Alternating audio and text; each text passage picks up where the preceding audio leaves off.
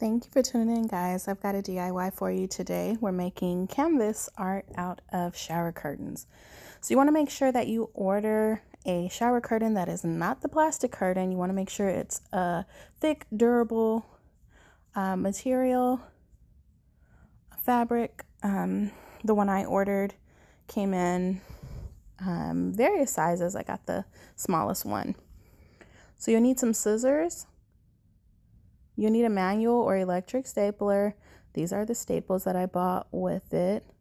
It's the T50. And make sure if you haven't used this before that you read the instructions. Very important. It'll show you how to load it. And these are the staples I purchased to go with it. It was pretty easy to use. Now I picked these up at Micheals. They were a 2-piece value pack. The 20-inch by 24-inch are the perfect size if you want to create two.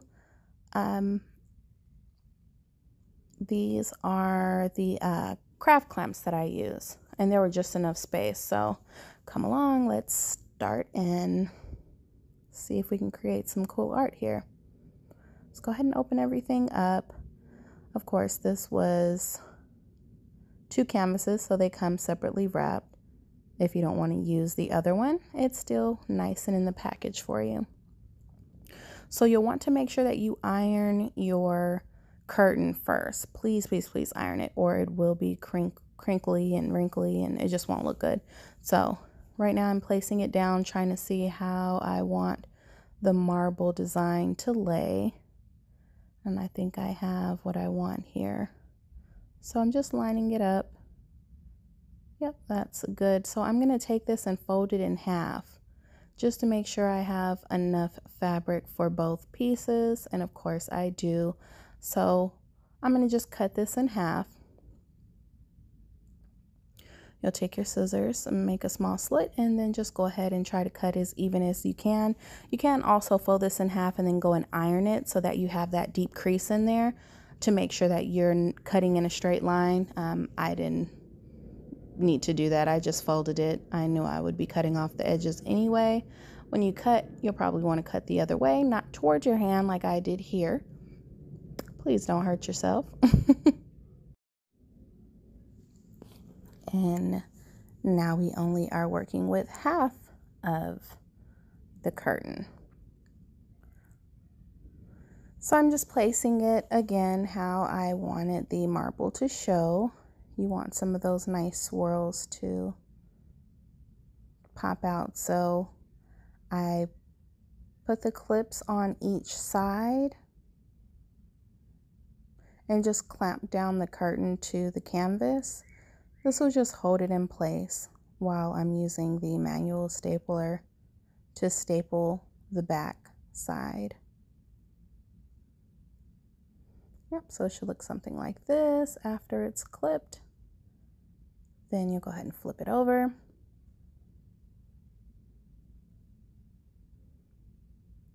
Make sure everything is lined up how I want it and smooth everything down. And then you're going to start to staple right there in the middle as I just showed you. So I just flipped mine backwards just because it was a little easier to handle. And there's the first staple. I just stapled right underneath where I had the clamp. And then I'm just going to adjust the clamp, slide it down a bit just to keep the other side in place while I staple here in this middle section.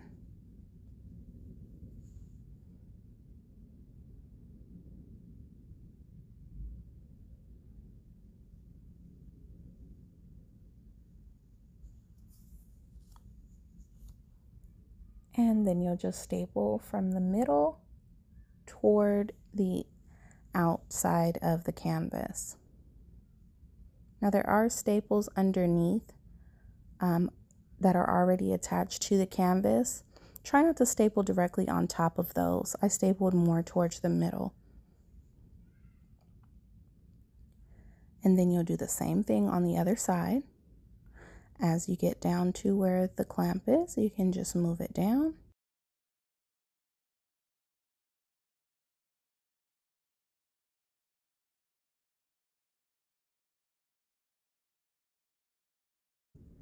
I suggest keeping that one there on the corner, just so that everything stays in place while you're stapling.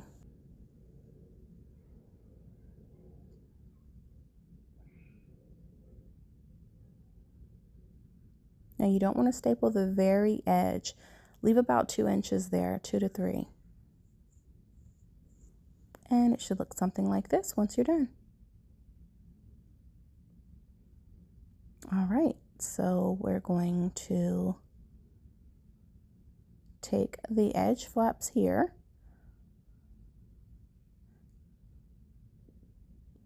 and my baby decided she wanted to come into the frame and see what I was doing. So excuse her, this is Maria. We'll keep the edges clamped and flip it over on the other side. And we'll do the same thing here.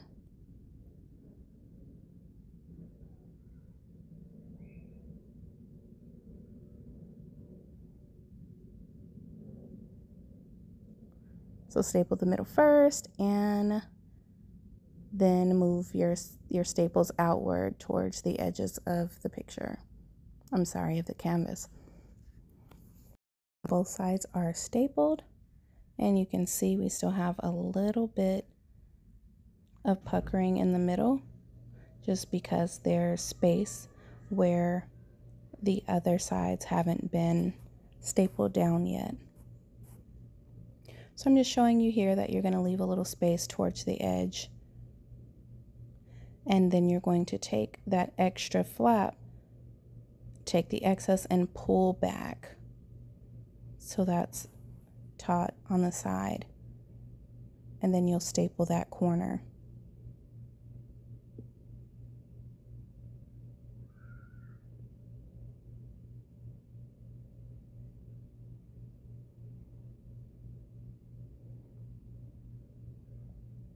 And if the staple doesn't go all the way in, you can use a hammer or something like that. I didn't have one on hand, so I just used the side of the stapler. Use what you got. So after you've stapled that, you're going to pull the other side over, pull that taut, and then you're going to apply some more staples to that corner until you have a nice tucked corner.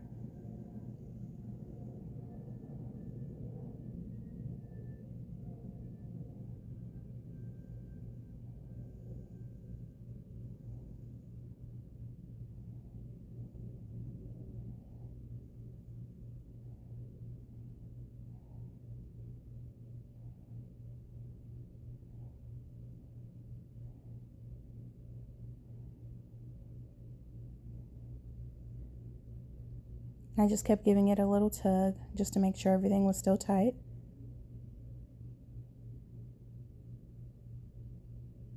And once you're done, you have something that looks kind of like this. Take your scissors and cut off that excess fabric.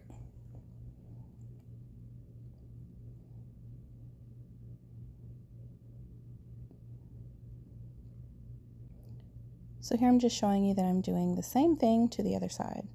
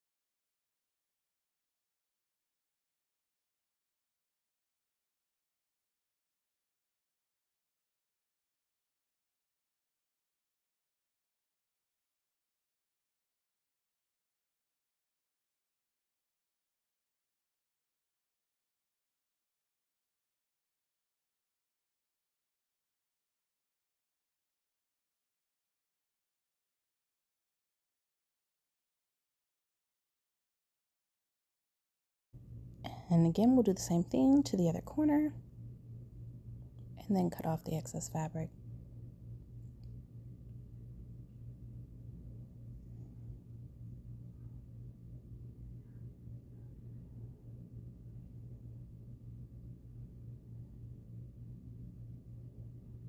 So you'll just cut toward the corners. Make sure that you don't poke through your canvas when you're doing this.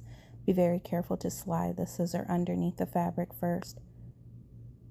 And then cut up towards the corner and then simply just slide the scissor along the edge to cut the rest of the fabric off.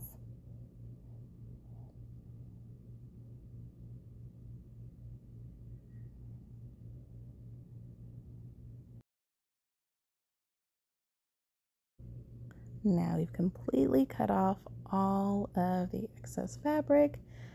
It should look something like this. Mine is not as clean on the sides as yours can be. I mean, if you really want to go in and just cut very closely to the staples, you can. I didn't feel the need to, it'll be covered. I'm gonna take some Mod Podge here and some glitter. And I'm just gonna highlight some of these little golden areas that I see. I did like the canvas after I was done, but I just felt like I wanted to be extra.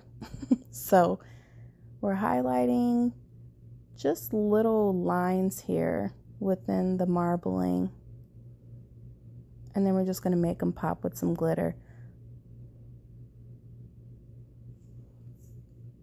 So put your Mod Podge down, shake some of that glitter on. Some people like to also mix the glitter into the Mod Podge. Some people mix it and then also just go over it with glitter. If that's your thing and you like it that way, you can do it that way. I simply put the Mod Podge down first and then shook the glitter over the top.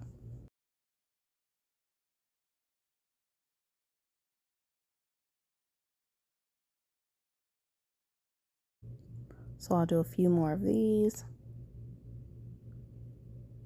And just make sure when you're on the edge that you kind of just swipe your brush or your sponge, whichever you're using. Make sure that you kind of swipe it so that the ends are tapered and that they go from thicker to thin at the end. You don't want that line to be just thick all the way through.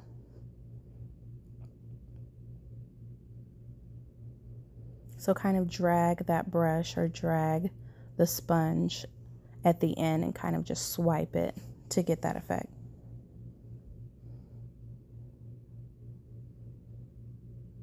I think I want to go ahead and make another one up here. So again, putting down some Mod Podge.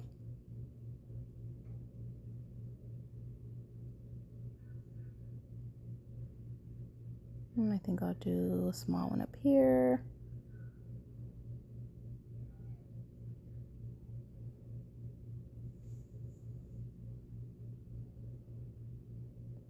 A little, a lot, however much you want. I don't want to go overboard, so I just did a few lines here, but you know, if you want to highlight every line, you can do that. This is your canvas, your world. Do it how you want to. Make it to your liking, how you want it.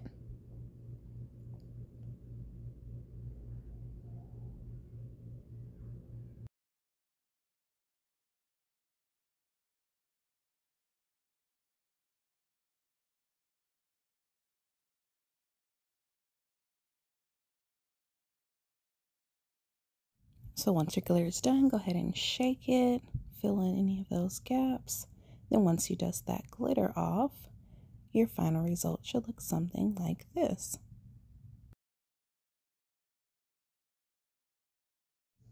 I really like how it came out.